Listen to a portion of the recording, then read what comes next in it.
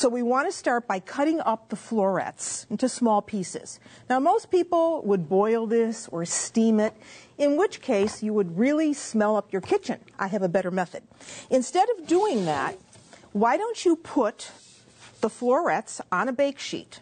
Then I give them a toss of extra virgin olive oil, put them in a 350 degrees preheated oven, and let them roast. Then you add your pasta. So the pasta goes in. We want to give that a stir and put the cover back on and let that come back to a boil. We really want to cook that just until it is al dente. So you're going to have to help me keep my eye on that. So while that's cooking, we're going to make the ragu part of this. And this is going to use a lot of typical Sicilian ingredients. We're going to start with some olive oil. So olive oil in a pan, a couple tablespoons. And then we want some onion. So here we have an onion that's been already chopped up. We're going to add that to our pan. Some anchovy. And here is anchovy. You buy it like this. These are these tiny silver fish. They really punch up the flavor of a dish, and they're used in a lot of Sicilian and in regular Italian recipes. So you can either buy them in oil like this, or you could buy them in salt and add them to the onions. What we really want to have happen here is the anchovy just pretty much dissolve in the onion and the garlic. So you put anchovy in as much as you want. I like 3 or 4 in this sauce. Just enough to give it great flavor. Here we have some garlic.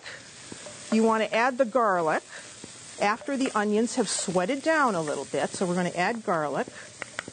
Get that in. And make sure that you're always using fresh garlic. You're not using garlic that's already been pre-minced and is in a jar. No flavor whatsoever. So now we have that. And then we want some capers. Now, capers grow in craggy places. They are a flower bud of a plant that grows in the Mediterranean. You can either buy these in salt or you can buy them in brine. These happen to be in brine. If you buy the salted ones, you want to make sure that you rinse them really well. Otherwise, you're going to have too salty a taste in your dish. Capers play a big part in Sicilian cooking, as does the anchovy. So that's why it's in this dish. So here go the capers. This is a very fast sauce. Capers go in. We're going to give that a little bit of salt while we're at it, a little coarse salt. And then we want to have some hot red pepper flakes. And if you see that your pan is getting a bit dry, well, then you just add a little extra olive oil. So there goes a little extra olive oil in there. And then we want to have raisins. Why raisins? Well, this is part of that agrodolce foundation of flavors that goes to make up Sicilian cooking. Agrodolce means sweet and sour. So this is going to add a little sweetness. And all we did was take some raisins, put them in a little water, plump them up. You could put them in a little wine if you wanted to. Then we drain them. So now the raisins go in. I know it sounds like an unusual combination, but it's very typical of what you would find in Sicily. So we let that cook just for a minute or so. And then we want to add the cauliflower. So that cauliflower or the Caulibroc, you could use cauliflower for this if you couldn't find the Caulibroc, which now is nice and roasted and has a sweet flavor.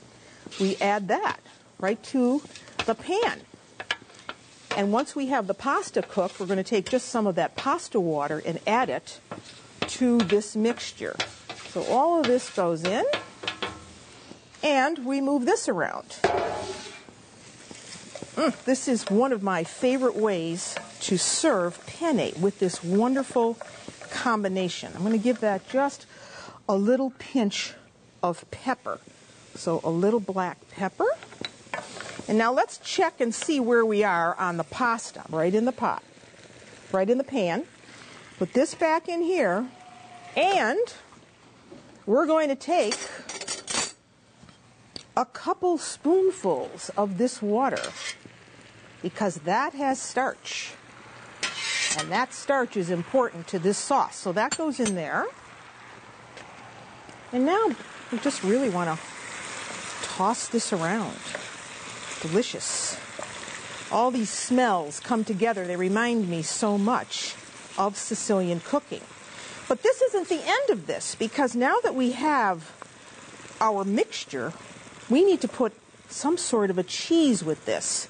And I know that you know that the classic cheese of Sicily is pecorino cheese, which is sheep's milk cheese. So we have cheese, which is one option for topping this dish. And then, of course, we have to add pine nuts, because pine nuts come from the stone pine tree that you find in Sicilia. So you mix this all together, and it goes right here with all these beautiful, beautiful ingredients. There's your broccoli, or your caulibroc, or your broccolo, as it's called in Sicily. Spread that around. That look good? Get all that pasta. Scrape out all those little cracklings from the pan. Beautiful. And then we can add either breadcrumbs over the top, or we can add that beautiful pecorino cheese.